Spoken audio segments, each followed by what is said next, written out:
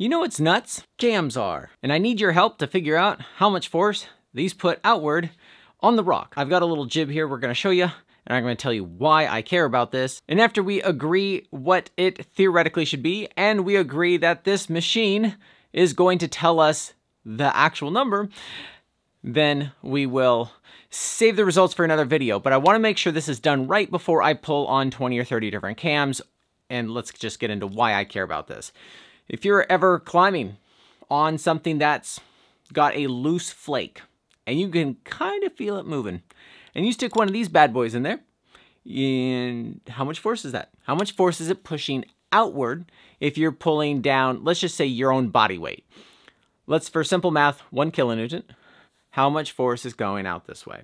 And we have a Discord channel, server, community, forum, now that is getting into the weeds about the math. And so please join that if you are a nerd. Because the concern is that the cam is putting out a lot more force than you're pulling on it. So if I'm doing 1 kilonewton down, is it doing 2, 3, 4, 5, 6 kilonewtons outward? Now the reason I just love testing things is because I have seen people discuss math that gives us wildly different answers, and they all sound very right or confident. But it's also not easy to calculate according to watching people trying it.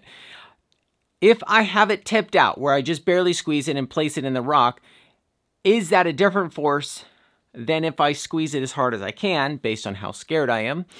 And then I place it, is that cam angle against the rock the same? And then totem cams are entirely different because it doesn't have an axle, but it has the cable pulling from the back of the head, pulling it into the rock more. Now, even Totem came up with a math formula on what I think what it is. I don't know if they actually did testing, and I don't have a real number to where I can be like, oh, it's 4 times stronger. Now, I asked an engineer at the Black Diamond Lab while I was there testing ultralights if they've ever measured the force that a cam pushes outwards, and they basically said no because the formula was so easy. And he told me, I believe if I remember right, 4 to 1. And that seems very simple. Maybe it is simple. The cams seem complicated, and that's what we're going to talk about in this video. But back to why I care about the answer is because if I can reduce the force by tipping out a cam versus squeezing cam versus not using a totem if that pushes more force, or using a totem if it doesn't, or if nothing matters because it's all based on friction, or if nuts put on just as much force and nobody's ever talked about that, or if a tri-cam does better or worse than a cam. If I have 2 boulders next to each other and I place a cam, and I'm gonna maybe even take a whipper, or I'm gonna be hauling a big load, or I'm rigging a highline off of it and it's going to see a lot of force, I wanna make sure that if these things look like they could ever move, how much force it would take to move. We actually had an entire highline anchor fail once because we had cams placed around a boulder inside of this bowl-shaped thing, and there was a boulder in the middle, and cams were placed all the way around the boulder. And it came out. And I think there were some nuts in there too. The rock moved. And so we care about this stuff. Luckily, we had an apocalyptic anchor slung around a horn facing the direction we were going, and that was the only thing really holding my buddy up. I think the math ends up getting pretty weird when you start to go like this and pull down. Now, what I've noticed on the forums is a lot of people gravitate towards friction. And I'm wondering if it's not moving, does friction play a role with how much pressure is being pushed against the rock or these aluminum lobes here? How much force is going on there with or without friction? If it's not sliding out, do we care about the friction? Now, whenever I've used, now this is a cam tester where we put them in there and we have 2 plates that look pretty much like this, and we put files on here in order for cams to not slide out because they were sliding out if it just had bare metal on here. Cams do require friction to not slide out. That's why you don't use them on ice. But if it's not moving, does that change anything about the pressure being pushed outward? I'm also curious how to measure angles. Because if I go down and over and this is curved and this is touching and the axle's up here, but that's touching down here, how do you measure the angle? In the video where we test all this stuff, I will make sure I know the answer to that from your guys' feedback on how we measure this, show people how they can measure it at home, and demystify that part of it because there's a little bit of mystery for me to demystify. Now, let let me show you my new toy. My buddy Lucas made this for me, and it is fairly simple, except it's not. Anything's easy once you know how to make it. But we have some bolts down here that pivot on this bar here, and this thing opens outward based on the cam opening. These eye bolts go to the slings that I hold to the load cell that I have going this way in order to measure how much force we're pulling. Now Lucas gave me the CAD file for this, so I will make sure that's available in the Discord channel and also the description below. Ah! All right, that's how that works. It needs that component to hold it together. Imagine that. So this is line scale 3.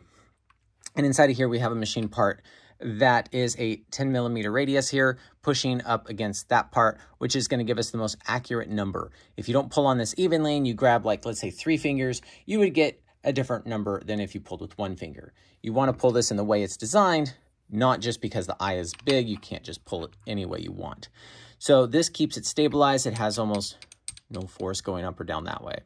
And so this is going to give us an accurate reading from here. But here is not where here is. And that's where I need your help. These freely spin, so there's low friction. You can't say no friction. Get called out for technicalities there. This has few grooves, so it doesn't slide out. And the distance from here to the middle of this to here, this is the same as this. Don't trust the fisheye lens, but this looks good to me in person, 75 millimeters. And from the center of that hole to there is about 75 millimeters. So this is ready to read a load. So if we were to place this in here, we would want it to be as centered as possible this way and as centered as possible this way. And we will test that when we do our final video, how much that affects the number. Also keep in mind, we are pulling directly in the center of these 2 plates. And I can't just set it on top of here. It has to sit level with the load cell. And because these are separated, then we don't want them to come to a V because that adds math. And we don't want to do more math. So that pulls evenly there. It pulls, that's what it looks like on this side, and we're pulling straight this way. And in order to pull slow and controlled, because my hydraulic is an all or nothing type of hydraulic because it's a cheap pump, that we have sliding next to an Amazon soft shackle, maybe preferably with my little catcher on there so it doesn't hit me in the face. And I can pull this very controlled and get exactly the number that I'm trying to achieve here and then compare it to the number that we get from this load cell so we can break some gear fear. So if I use a line scale, I intend to use peak unless you guys suggest otherwise in order to capture the peak load here and then the peak load over there. And if I do this and I can get up to, 2 kN, let's say, I went past 2. Now, if I went to 2 kN, that's the force up here.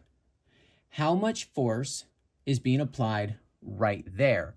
That's the question. We're dealing with a lever here, and I believe this is seeing half the force as that, and I just don't know if the math is that simple. So in this case, that cam would have seen 4 kilonewtons outward, 4-ish, if that saw 2.15. Once we agree on what this number means for this spot, then we can compare different orientations and everything, because that's going to be an in-depth video, and compare it with the number that we're getting from the actual pull. And you guys can tell me if you think that number is even accurate at all, because friction, and it's sitting level and even. And if I pull 1 unit this way, does that mean it's being pulled against that 1 unit? I hope so, because most of my videos are based on that theory. And then we can try other cams like this, where it's a little bit more tipped out. And then we can try a tri-cam stuck in there. And then Lucas is going to make me a slightly tapered one so we can try nuts. Whoa, that introduces new math. And so we are going to try cams in the slightly tapered ones as well to make sure we're comparing apples to apples. And if there is a way we can improve this experiment or interpret the data better, please let us know either in the comments of this YouTube video, which is, it's an okay spot to do, but Discord is a little bit easier in order to share files and have a more in-depth conversation. Something we just finished is all the cams that we sell. This is not a cam I sell. All the cams we sell have now, we have measured every little tiny thing about it, and it's on every product page that they're on. And we are going to make a video after we're done with this project. We're going to show the differences between cams that you may never have known, because they have all these cam charts that compare one cam to another based on the manufacturer's numbers, and they do not measure them all the same. So that thumbnail will probably be that graph that says this is a myth. But you can go look at those cams in detail on our website and buy cams at hownottoo.com, which support us doing things like this. See you in the comments.